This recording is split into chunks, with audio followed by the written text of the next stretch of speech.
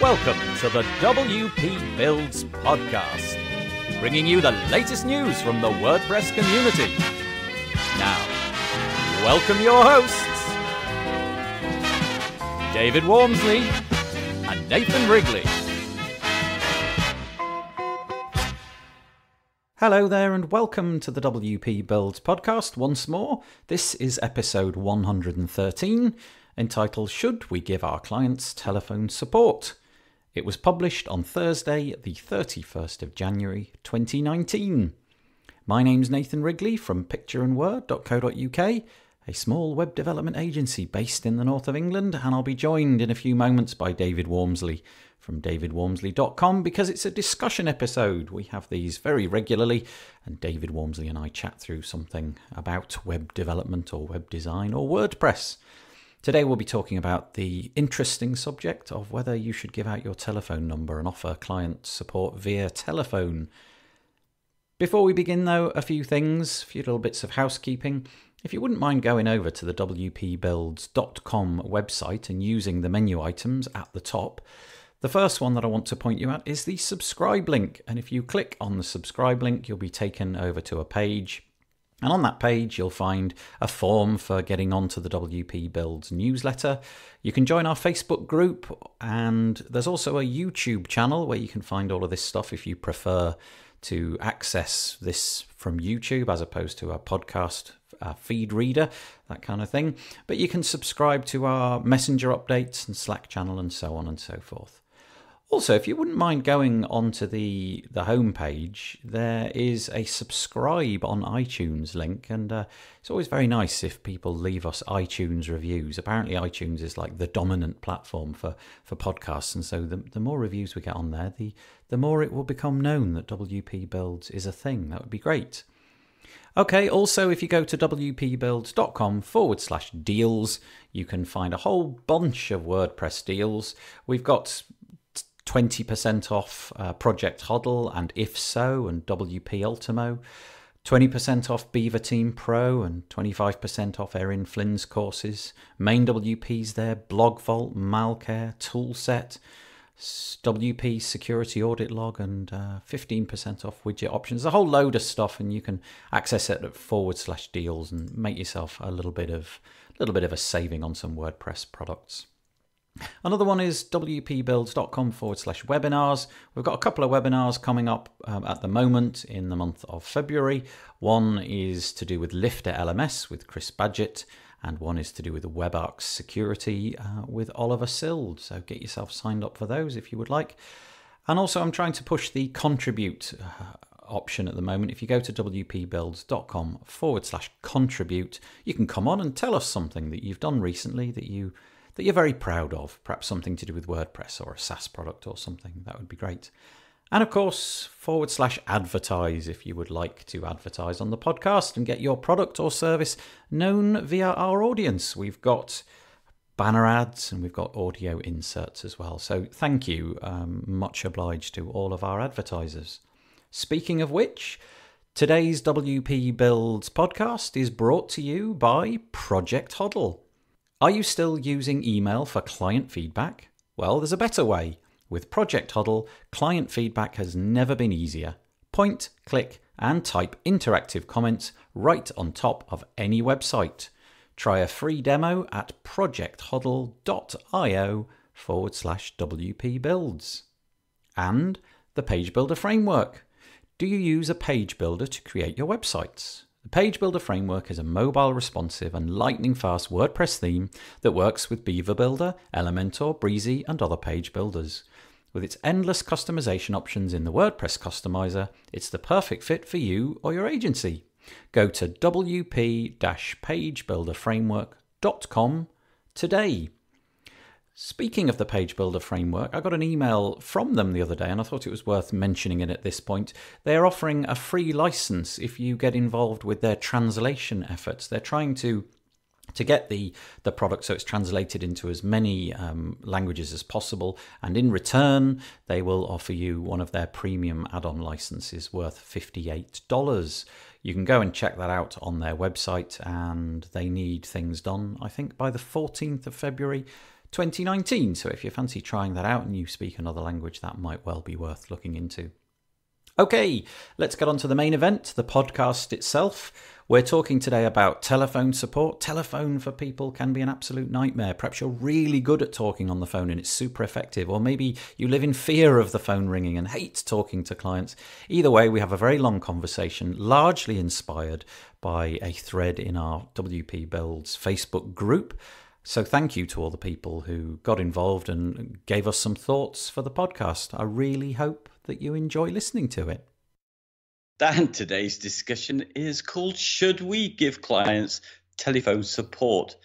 So I guess a bit of background to this one is that I asked this question in our Facebook group as I had a little bit of a meltdown about whether I should be giving support, because I got a lot of new customers saying, call me, and we're not really set up for that. So I asked the question, and Nathan, the replies, weren't they? They were phenomenal, really. Yeah, dozens and dozens of replies. I will link to the thread if you're interested, so you can go and check it out for yourself. But you do need to be a member of the WP Builds Facebook group because it's in that little group. But there were lots and lots and lots of replies, and each of them entirely different, which just goes to show.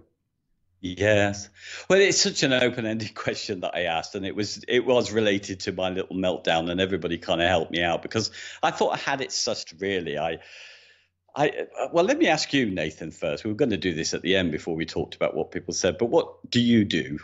Okay, so I have all sorts of ways of communicating with clients. It just occurred to me as we were having our little chat before recording this that I do give my telephone number away freely. So, for example, the telephone numbers are in all the footers to all the emails, so there's nothing hidden there. But I do ask the clients when we begin on the process of building something, I do make it clear that they're going to use my ticketing system. I will have that conversation with them and say, from now on, I'm only going to be looking for your queries about the website in the thread of the task. So, for example, I split the project up into little tasks, and then each of those little tasks has its own like forum thread where I can reply and they can reply. So I ask them to honor that, and I teach them how that system can be used. I've got a little video that I made showing them how it's done. I've also got an online point-by-point tutorial of which buttons to press and so on. And so that minimizes the phone calls quite a lot. But I'm okay. My phone is set up to ring. I do make it clear that, I'm not going to answer the phone outside of office hours. But for my part, I'm all right with people phoning me up. It's just me. It's just my little business. There's not phalanxes of people trying to phone me up. Usually I'm working on one or possibly two things at a time. I know their phone number. It's in my phone. I see it on the screen if they try to phone me. So I know who it is. Sometimes if I'm busy, well, actually a lot of the time if I'm busy, I will simply let it go to answer phone. And judging on the strength of the message left in the answer phone, I'll either reply quickly or not. Then, of course, there's kind of the care plan stuff. So once the website's been finished, there's the care plan side of things. And I ask them to book in that time because depending on what plan they're on, they get 30 minutes or something of my time a month. And I ask them to book it in, and they go to a URL on my website and click a few buttons, fill out their details. It's not a WordPress thing, it's a SaaS product, so they have to retype in their details each time. But that works perfectly. Nobody seems to find that difficult to do, and most of the people that need the help use it. What about you? Yeah, well, in fact, I've talked on this podcast before about how proud I was of how I managed to run groups before and how we controlled the telephone support I had there. They had to leave a message for me, and it had to be specific about what they needed so I could help them when they came back, even if it was, as long as they were honest that they were just feeling down and needed a chat, as long as I knew what I was dealing with, it made things easier.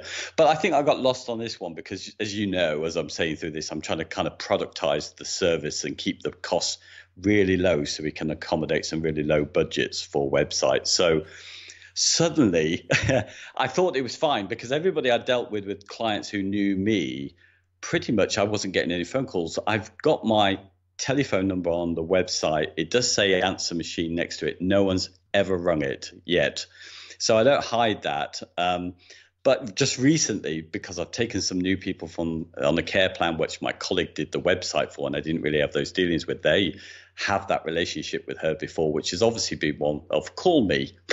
Right. So I'm getting these call me's, and it's like, I don't really do telephone support because it's quite tricky for me to call people with sometimes the internet connection, also the backwards and forwards with the conversations. I've not had any lead up to them. So, yeah, so that's why I thought, should I be saying to these people, I don't do that because I've never needed it yet with other people. That's where the group saved me, actually, I think, because they kind of telling me their stories. It made me realize that I needed to not change anything. I just needed, with people who don't know me, to actually just go with them and then let them know how it's going to be easier for the future. Yeah, I think one of the things that comes out of that thread is that everybody's business is entirely different. And because I would say this next sentence is going to be true, I'm not entirely sure it is true. I would imagine that a lot of the people in our Facebook group are working in small businesses and very likely by themselves. And on that basis, it's really up to you, isn't it?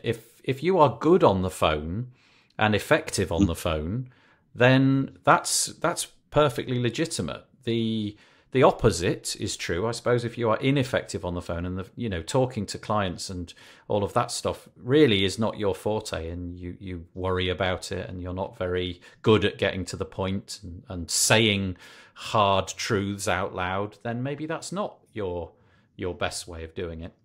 The other thing, I suppose, is that with email and chat widgets and text messaging and all of those kind of things, there's very much obviously nobody can expect that conversation to start at a particular point. You send out an email and you've got an expectation that it'll be replied to within, a day, 2 days, whatever it is that you understand that company's response time is. Whereas as soon as you've got on the phone, you are kind of obliged to see it through to the end, no matter what happens. And of course, everybody knows that putting down the phone on somebody is really considered very, very rude. Whereas with an email thread, you can take that at your own pace. You can work out the answer before you write the reply, and so on and so forth. So I can see merits in both. But yes, I guess it depends on the relationship that you've got with the person on the other end. If it's a very good relationship and they understand that you can't always pick it up, and they understand that you can't always give an answer. Yeah. That was one of the things that I really struggled with when I started doing this. I really did think that I should know the answer to everything to do with the websites. And I felt a bit embarrassed when I had to say, I don't know, I'm going to go away. And now I'm really happy doing that. I don't have the answer. I'll go and find out. Yes. I think people love that, actually. Yeah. If somebody does that to me, I really respect them. Oh, okay. Well, that's just been born out of years of kind of fudging an answer and then working out the answer and going back and saying, actually, we're going to do it this way. Nobody in my experience so far has said, no, you need to know now. They're really happy if you say, I'm not sure about how to work that out. Let me go and explore, and I'll come back to you. Equally, the whole thing about plugins, the conversation about, I'm going to find a plugin. I'm happy to have that conversation. Whereas before, I'd kind of be a bit vague about the fact that WordPress had plugins, and I was going to go and buy a solution. I'm quite happy to explain that as well. So my thoughts on this are, I give telephone support. Usually, for my clients, it is metered by the amount of time they've got. It requires the client to honor that. And really, honestly, I've never had a client really abuse it to the point where I've said, look, we're going to cut the phone off from you because this isn't working out. Yes. Do you know what? That's interesting, though, because that is one of the things. If you say, yes, we're going to offer the telephone support. There was one person, so I'm not going to say their name, but they had a real issue with one person who just calls them all times of the day for really, really long chats. It seems clear to me that they've really got to like this person who did their website, and they just really want to find any way to spend more time with them. Right. Okay. Well, that's a really interesting, unique position, isn't it? I wonder if it's possible to have a different approach to different clients. For example, if you've got a client who is very effective on the phone and it works between you and them, and they come to you, do a phone call, 3 minutes later you know what you've got to do and the phone is down. Whereas if you've got this client who, it sounds like they're phoning up and just wanting a chat, maybe literally wanting a chat about anything, and the website is kind of ancillary to that. Maybe that's a different approach, and you have to say, look, please will you formulate your thoughts in an email first, and then I'll phone you back with the answer, or even, look, I'm going to cut out telephone support because I've worked out that we've spent 4.5 hours in the last month on the phone, and I'm struggling with that work hour balance. Yeah, it sounds like actually all the solutions that you've just mentioned and other people in the group there just said that they put like things like Calendarly and Book Like a Boss, those kind of systems that can book the time. Sounds like the one who mentioned having somebody ringing too much could probably solve it if they did always let their phone go to answer machine and just sent an email just saying book a time for our session, and it had because I imagine yours, how long does your sessions allow? Usually it's restrict them. Yeah, usually it's 30 minutes. There is an option for an hour, but there's basically nobody taking that one. And honestly, it's about coaching people, I suppose, isn't it? And for the first couple of times they're on the care plan, that half an hour never works. It's either that they haven't got enough to ask me or they've got too much to ask me. But over time, as the months go on, they get into the swing of what half an hour is worth. And I ask them to come to me with it all written down, even if it's just on a scrap of paper. That's fine, but it works. It is impersonal, isn't it? There's no doubt about it. It is a sort of impersonal thing, going to a URL and booking somebody's time in the future. It's definitely not as nice. Again, the caveat being, if you like using the phone, it's definitely not as nice as that. But you do end up on the phone. But also because I think there is something about booking that system, and you've got in the system that I use, there's these little buttons that you must press, and the little button has the time written on it. So you select a time by clicking the button. And so it's pretty clear how much time you're getting. And also, I think it's okay at the beginning of the conversation to say, right, we've got half an hour, let's crack on with it. And then as the time is approaching the end, I sometimes do say, we've got 10 minutes left. How about we do one or two more of those things? And then anything that we haven't managed to tick off your list, should we just put it onto next month's care plan? And invariably, the stuff that's at the top of the list is the stuff they want to achieve most. And the stuff that's at the bottom of the list is stuff that's kind of, that'll wait. Yeah. So that's how it works for me. What about you? What about you? Have you got anything to add? I was just thinking really about this particular person who got too many calls, and thinking about my colleague, who really, I guess, was the buffer for me for a lot of the jobs that we were doing, and realizing that when I used to, when I would have my sort of appointed calls with her when we were talking about some work, she was nearly always taking client calls. She was always, in fact, if we were messaging, she was saying, "Sorry, just a client on the phone." And I, of course, knew what work she was getting because we were working together. And my biggest fear was ending up in her situation. But also what I'm realizing as I'm inheriting these clients who say, call me, it's probably one of her biggest strengths as well, because she was the local person who they trusted. Yes.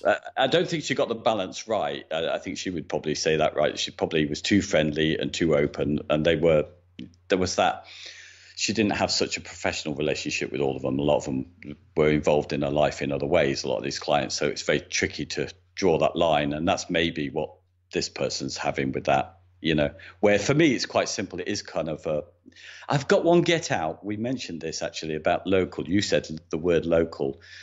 If you're me and you're in a different time zone, that restricts the amount of time that you've got for phone calls, Yes, yeah, it does. I suppose it also depends very much on the nature of what it is that you're dealing with. If it's reactive stuff where something has gone wrong, I don't know, they've deleted a post or for some reason, the most common things that seem to go wrong is that, some kind of element of styling breaks down and, you update a plugin and somehow the CSS class or the selector that you've used breaks and so a red thing becomes blue or, that kind of thing. And they phone up And so they want it fixed now. That, yeah, I can kind of understand that. And I try to be accommodating, because if something's hideous on their site suddenly and it's really not their fault, I do take that as part of what I need to do. And if I can fix it quickly, I will. Like I say, I'm not a gigantic company, and if I can manage to fit these things in, I will. Yes. And I'm all right with that. I think if you go down the approach that everything has to be automated, absolutely everything must be automated and everything must be working. It is the point, right? I suppose if everything must be working in your favour, then that's wrong. That's what I think. If everything is tipped so that it's easier for you, then in the end it's not that easy for the client probably, and you've got to meet them halfway. They're all different, so I think a bit of accommodation is fine. Having said all of that, I'm not overworked to the point where I'm exasperated and like super duper stressed about things. So if that were the case, and then maybe that would change the complexion of it, and the phone goes out the window. Yeah, I mean, he won't mind us mentioning his name. Jonathan Paris was the one who sort of said, yes, you should. We should be providing it. And he was, this industry is too comfortable behind their computers. And, you need to put a face and a voice behind the service and build that trust and relationships and retention. And I thought, it was a really good challenge actually out there. I mean, it's not practical for everybody, obviously. It depends on the service you're going to sell. But in a way, you were just saying the same thing, not to end up. I think it's our biggest strength now, isn't it, to actually play on the service side of things, because a friend of ours, Paul Lacey, he did a post somewhere talking about the fact that the future of jobs and stuff, and how technology is changing and how people will rely on us for our technical skills won't be so strong, but they will always rely on us for those kind of human interactions and things where they need to talk about strategy and stuff. Yeah, and also, if you think about it, if you had a website built on, say, Squarespace, the only reason that you've done that is budget and ease. You won't have any loyalty to them. So when it's time to look at a new website, you won't think, oh, I must go with Squarespace because it's been wonderful and they've been able to help at all points, because it's not going to be like that. But if you can position yourself as some friendly custodian of their website who is available, kind, giving of your time and helps them, I think ultimately that's the place you need to be, because you will be worth more than the fee that you're being charged, and they'll appreciate that because you've helped them out in the past.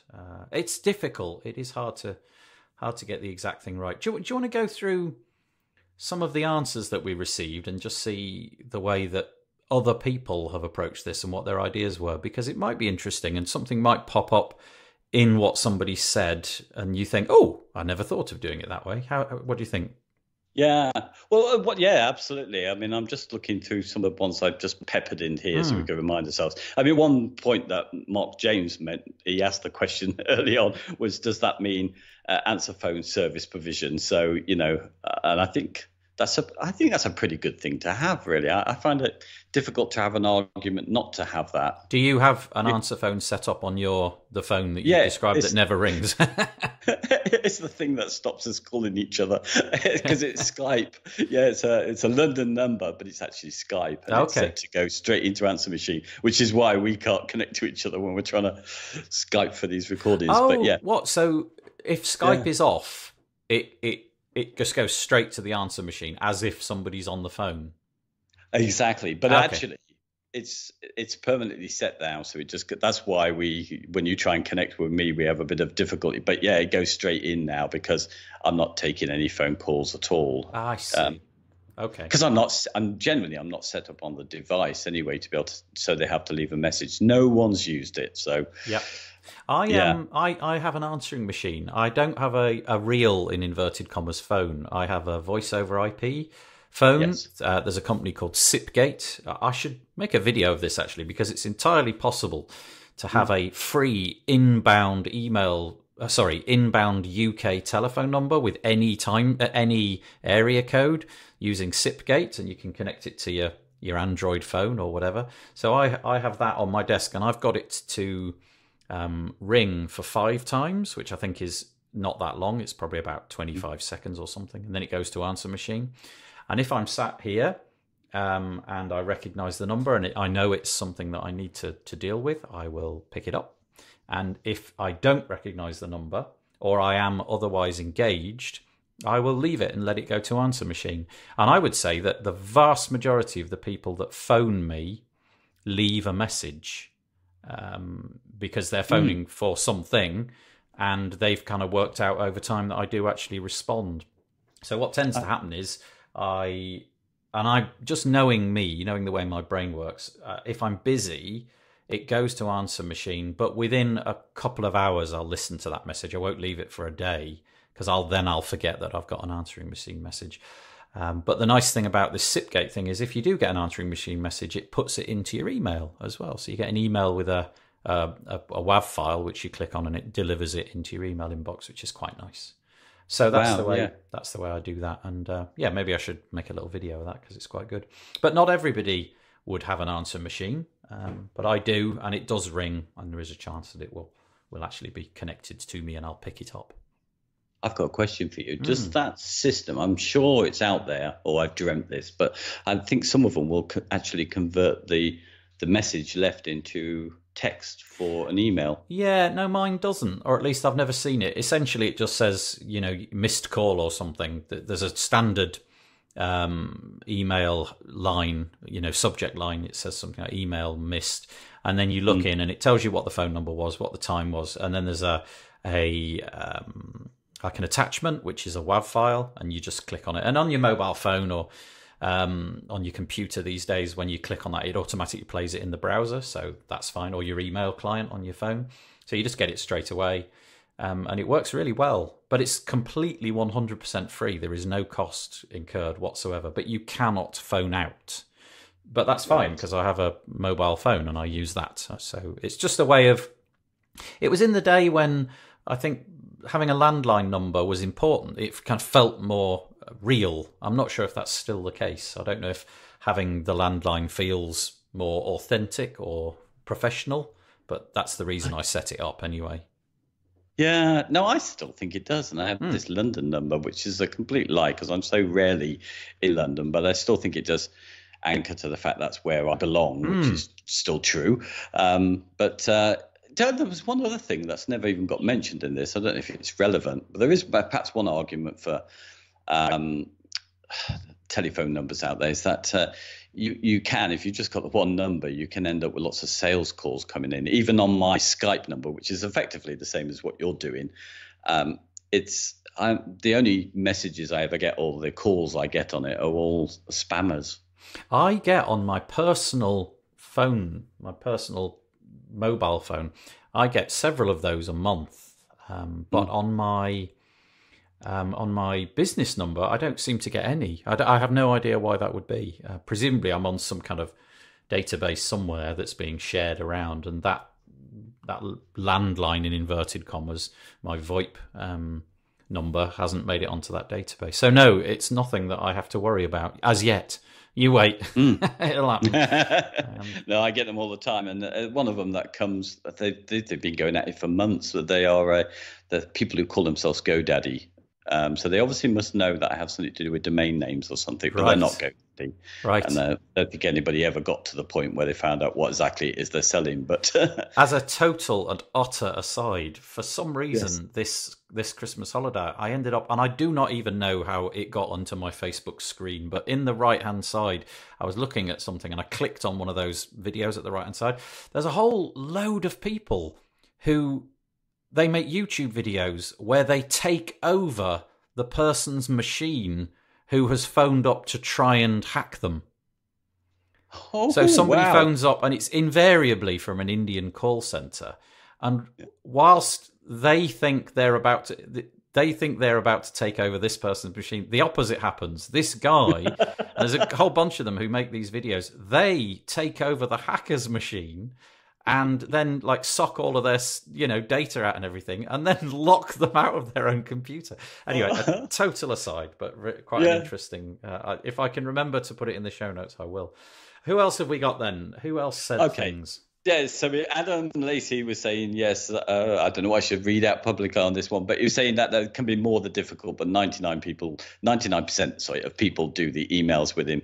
But, you know, he keeps that there anyway. He says invariably it tends to be a bit of a waste of time because he still asks them to email him after the call. But, you know, for efficiency, it's not great, but, you know, he does it. And well, that's interesting because I have exactly the opposite opinion about that, in that I am more efficient on the phone. I am a firm believer that in 2 minutes, I can get to the nub of a problem which would take me 4 emails to type out. So that's really interesting. But it just works differently to me. You know, it depends on what your take is. Yeah. Yeah, Sean Morgan, he's another one who says that he uses, as did Adam, uses a system so they can book the calls. Dave. Sorry. Just to stop us there, that might be quite an interesting one. I use a system called Book Like a Boss. Looks like Sean Morgan uses Calendly, but I expect there's a whole load of other ones. There's another system called Cogsworth, and then there's a whole raft of WordPress plugins that you could use to do that booking. And usually they sync with your calendars for availability. So, for example, my system doesn't show appointments which are already taken, but also it doesn't show appointments where other calendars. So, for example, I've got a calendar with personal things. You know, I'm going swimming or whatever. If I'm going swimming, then it will also say, no, that time's not available. And they're very clever, these systems, and they work really, really well. I mean, I love it. And I have a booking system here. And I mentioned this, I hope I haven't mentioned it in this recording, but my biggest fear with those is that I'll get a call me to ask for support to fill out the Calendly with some people. That's my only fear with it. Yeah. Well, I have a stock image which is an amalgamation of 2 or 3 images, which just show how to book with that system, just in case it's not obvious. Actually, there is one field on my booking system which is kind of hidden. I use it for the podcast, actually, and it's the time zone field, and it doesn't look like it's a drop down because it's, you know, a normal drop down. It uses the UI of the browser, and you can see it's a different grey color with a border. Well, my system have taken a clever approach that it just looks like plain text. It just looks like ordinary text with an arrow next to it. So a lot of people booking on to the podcast think that it's already selected their time zone, but it didn't. It's always in GMT. So there are caveats with that. So yeah, there is a necessity, I think, to teach them. But one image that I drop into an email explains how that works. Yeah.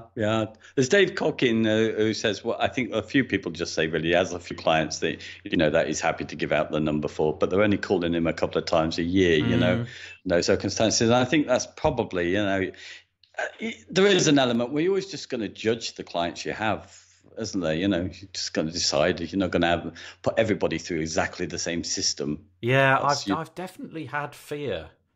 Without a doubt, I remember really fearful conversations where I've picked up the phone and been thinking, oh, what is going to happen during this conversation? You know, I'm running late.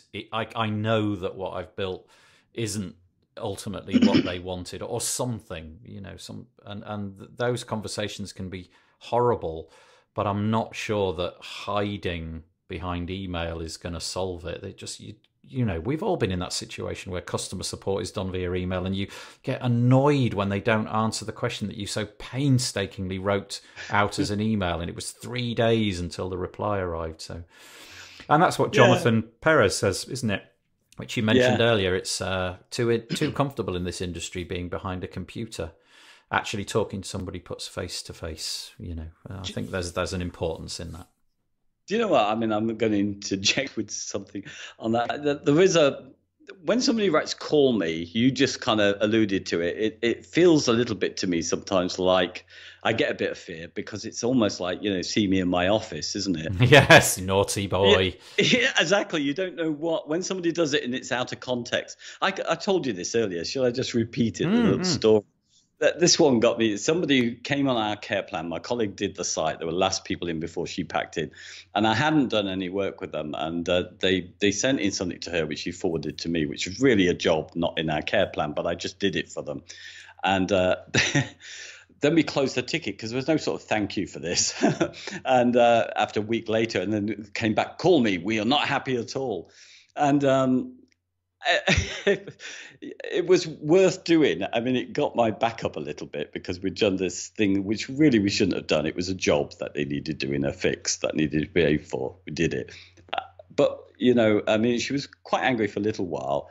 And then she realized it was her computer and I'd had fixed it. And she was very apologetic then. But she was lovely by the time the phone call gone. And I don't think without that phone call, as you pointed out, it wouldn't have gone in a nice way, I think also, sorry, you were going to carry on. No, it was just that. It was just there was something about the phone dialogue that made it better than it would have been if it had been concluded over email. Yeah, I think, again, I'm pretty sure this comes down to your individual capacity and capabilities and desires and likes surrounding speaking on the phone. But if you're good at the phone, I think you should use it. It's a real good little tool, isn't it? And if you can be funny or end it on a laugh or a positive high note, and also if you can make them realize, actually, you just phoned, we just had a phone conversation where it was entirely your fault, but you got angry. Well, they might end up sort of going away thinking about that and thinking, okay,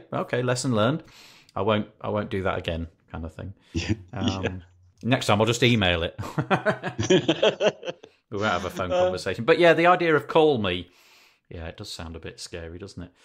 What does James Barrett say? He says, regarding telephones, I do, most of the time, find it quite helpful to over trying to do emails with some clients. I think we've mentioned that. I found that I spend 30 minutes writing an email that would have taken me a 5-minute phone conversation. Yeah, fair enough. But he doesn't like talking on the phone. But it's better than the despised emails.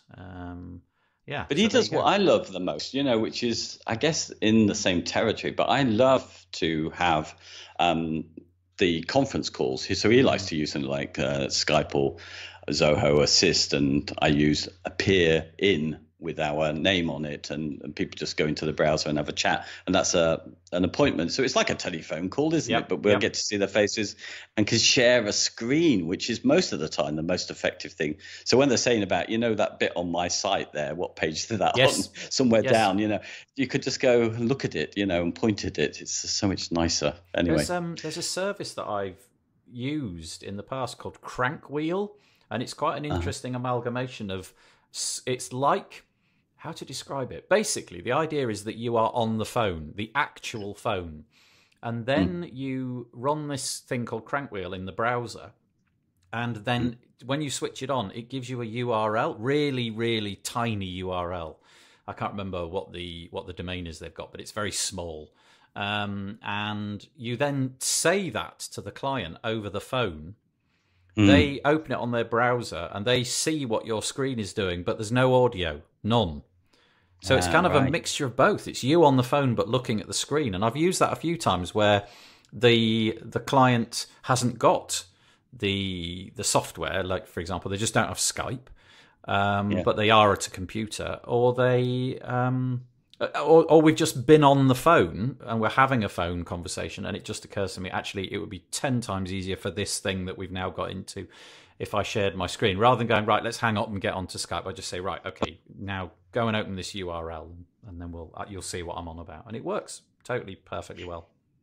Yeah, absolutely. And that's the thing, isn't it? Most of the time when I was almost thinking about no phone calls, because it always works better when we've actually got proper chat where I can screen share with them. But I'm a bit more inclined now, after hearing everybody out, to sort of just go with what they want and then see if I can adjust people to what might be better.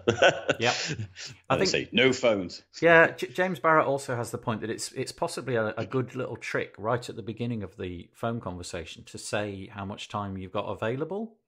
Yes. So, for example, right at the beginning, say something along the lines of, "Okay, I've got 30 minutes before I've got another appointment or whatever." Yes. So let's get into it. And then, of course, if 30 minutes isn't going to be enough, you could immediately stop that phone conversation and say, right, well, let's book it in for whenever, a week from now, or let's double up the appointment time for next month or something. So that's quite a good little strategy. Limiting your amount of availability before the conversation begins is quite clever. Yeah, absolutely. Something you do, I know. You do it on me. Yeah. Well, yeah. Yeah, well, it's true. Yeah, because I do have stuff going on, and I think it's I think I learned that from WP Elevation, but I think it's a fairly neat strategy. Nobody ever got offended by you saying at the start, "Look, I've got 30 minutes available. So is that all right?" Nobody's going to say no. You've got to give me an hour of your time. Well, I've got to go to collect my kids from school or whatever it might be, So I think that's fine. What does Robbie Lawrence say? Clients on care plans have my number, but I don't publicize it. Oh, that's interesting. Okay, so you provide it when they're on your care plan. I respond quicker to emails, and I don't have voicemail turned on, so the majority have just figured out to email. Okay, so give your telephone number just to people that are on your paid care plan. Don't put it on your website. That's interesting. But prioritize email. So if somebody does phone up, they're going to get a quicker response from email, and they'll figure that out quickly themselves. That's right. Interesting. Okay. Yeah, I think that's been largely my approach, I think, really, before, until I had to question it. But yeah. We should have said that all of the things that we've said so far are people who do use the phone, and they're saying, yes, we think it's a good idea. They are pretty much, yes. Yeah. And then we'll come to the no's, the opposite, in a minute. Manuel? I think, I said Manuel. Yeah, Rosenboom. Okay. I hope you said it right. Yeah. Sorry about the name. Since we deal with bigger companies most of the time, there are phone calls, quite a lot, but not support stuff. If that comes up during a call, I would ask for sending us an email, but more strategic calls and coordination stuff. Okay. I mean, during the build process of a website, I think I think you have to have a bit of that, don't you? You have to have a bit of flexibility. Like I said, my preferred method was absolutely drop it into the thread of the task in my client software. But I think when you're building somebody's website, I think it's okay to take some phone calls during that time. For me particularly, I think, because I've got build days, so those days we can talk all day if you like on the phone, but it'll just mean that they'll have to buy another build day if they want to get the thing built. And then the last positive that we've got written down is Moore Cohen says, maybe don't say that you don't offer phone support, but don't answer when they call, and then say, I often have the phone on silent, or I live in an area with very bad reception. Next time it's best to send them an email. Okay, so she's sort of coming up with a strategy for diverting them from the phone toward the email by saying my phone was on silent. Actually, my phone, I have a new mobile phone, and it's got a dedicated button it's an Android phone, but it's got a button on the side to turn the volume off. So you flick this button. Man alive, the amount of times I've put it on to silent and then just forgotten for days. And then looked back and thought, I had a few phone calls during that time. So I think that's a good idea. So Moore's strategy is she wants them to email, but she has a phone. But the phone is a useful way of getting them to start using the email. A bit like, I can't remember who it was. Somebody earlier up the list who said that over time they kind of figure it out. Yeah. Yeah, okay. Exactly. Right, we've done the yeses. Now we're going on to the nos. These are the people who would rather not use the phone. Yeah.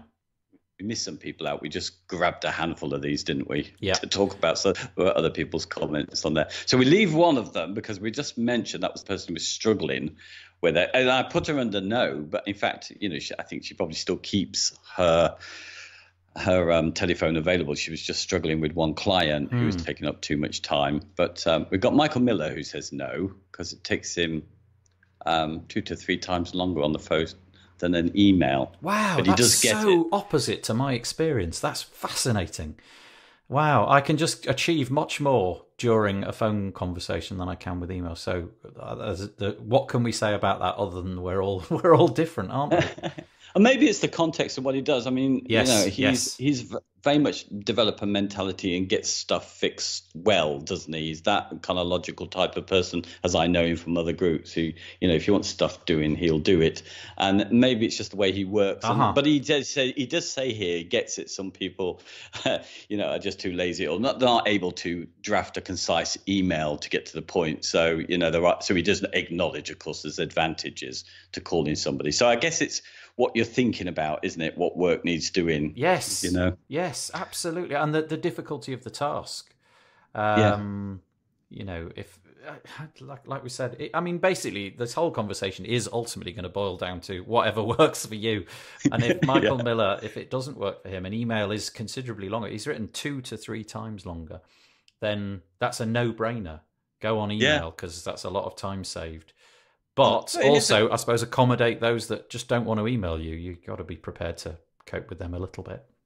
Yeah. Do you not think there might be just looking at it? Because we're all doing different. Some of us are just building the sites that they need and not necessarily getting too involved in the perhaps digital marketing strategies, which might, you know, might require a bit more general chat. Yes. I also just think that some people are just born talkers, aren't they? I don't mean that in some kind of nurture versus nature type thing. I just mean some people are just very good at talking. And so that is their strength, and that asset would be good to leverage. I don't want to blow my own trumpet because I don't mean that I'm effective, but I am quite good at talking. And you know, if you put me in an empty room, I can talk. So that works for me. But you're lousy on the trumpet. Oh, awful. Yeah. There's a third option. Yes, no, or play the trumpet instead. Okay, so Jenny Brown says, we don't do calls. It's just not a practical way to send code, links, instructions, names of services, refer back to info later, or to have written what we said. Plus, with time zones, we'd be making calls at crazy times, and we could only deal with 1 to 2 customers anyway at one time. That's absolutely a great answer, isn't it? I like that because, yeah, you can't send links, you can't send code. I think you can do instructions, but it's harder. Definitely harder, without a doubt. Names of and there's no paper trail. Perfect, unless you record it, I suppose, which most people would think is weird. Yeah, good rebuttal there, Jenny. I like that. I think all of that makes perfect sense. If you're sending code and links, do it in an email. The amount of times I've been on phone calls and said, "Oh, I'll send you the link after we finish." That, yeah, absolutely, yeah, absolutely. And again, and I suppose maybe it's a bit like Michael as well in that it's thinking about the more practical sides of getting the website built. You know, which is that's more difficult to talk about, isn't it? The strategy stuff. And I've just we haven't copied everybody over, but we have got Athon in here as well, who actually is part of a further conversation because he's struggled with it. So he's generally on the not having the phone. But you know, so I prefer to have a ticketing system in place if there was something offering live chat. But yeah, it's one that he's still working out, which I think probably all of us will be rethinking it again, as I have been. I suppose that the difference with the email versus, well, or chat or whatever, anything versus the phone, is that the phone really does cut your thought process right in two, doesn't it? You know, if you're in the middle of doing something and the phone goes and you answer it, it is very hard to keep the concentration on the thing that you were working on, and you don't have any control over when the phone rings. Whereas if you go down the email approach, there is, of course, that, I'm just shutting down email for the next 6 hours, and I'll look at that when I've got a moment to do it. So there is something to do that, because you can orchestrate when that stuff comes to your attention, whereas the phone is not that. So yeah, the silence feature on the phone, I think, kind of gives a bit of that with the opportunity to leave a phone message. Yeah. I think it comes, you know what, all of this, I think all of our relationships with clients, it comes down to our own perception of fairness and their perception of fairness. And that's always going to be different, whichever side you're on. And you kind of got to get this balance, haven't you? If it doesn't matter if you logically present the fact that they would be much better doing it the route that you suggest for efficiency. Yeah. If they don't feel that's fair, it's going to go horrible, isn't it? It's and I think that's it, isn't it? And if you can convince people your route is, and they never use the telephone, then you can have that policy, can't you? And it all works, tickety boo. I wonder if, because I've seen this advertised before with lots of platforms, their highest tier. So let's say they've got 3 tiers. They've got the free tier, the medium tier, and the high tier. Sometimes it will deliberately say in the medium tier, email support. And then in the highest tier, it will say email support and telephone support. I wonder if having telephone support could be a feature of your care plan as a differentiator from the cheaper care plan. If somebody actually would like telephone support, I couldn't pull that off because there's just not enough compulsion, I think, for people to pay the extra in my case. But I wonder if in your business, listeners, there is, we've got a care plan with email support or chat support, whatever. Yes. But then we've also got the telephone support, and we'll phone you up. We'll gladly accept your call, and we'll chat within business hours between these times. And if the price is right and it rings enough for you to make money, or rather it doesn't ring enough for you to make money, maybe there's something in that. Yeah. Do you know what? I feel bad now because some smart person said something very similar that you could just, add it as an add-on. Well, there you go. You As see, a package. Yeah. Maybe it was me. I don't think it was me, but they were obviously far more forward-thinking than me. I like Eric Strickland's comment. His is a one-word response. It's just basically nah. Don't do telephone support. So, yeah. Do we feel that we've done this subject justice?